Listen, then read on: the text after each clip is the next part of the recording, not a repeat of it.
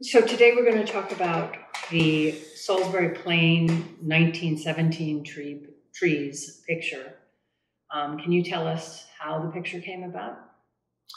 Yeah, that picture, the picture of the trees on Salisbury Plain, yeah, that was, we were just scouting for locations for 1917, and we were looking for mainly the opening landscape where the two soldiers are leaning against a tree or asleep under a tree. And then, we take them from there, and gradually it reveals that they're behind the lines and they end up in the trenches. So we've been there, and we've decided the trees that are on the left of the frame in the photograph are the ones that open the film. And then I just love that tree that's what was the main subject of the photograph, which is like this tree's being strangled by this ivy. And it was just such a beautiful image.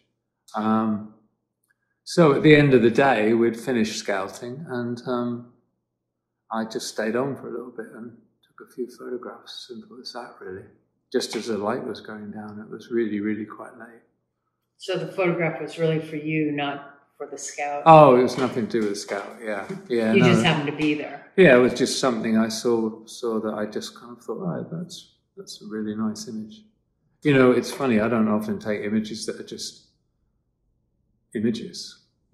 I usually like to juxtapose sort of ideas in a frame, but this was just it's just lovely shapes, and the light was great.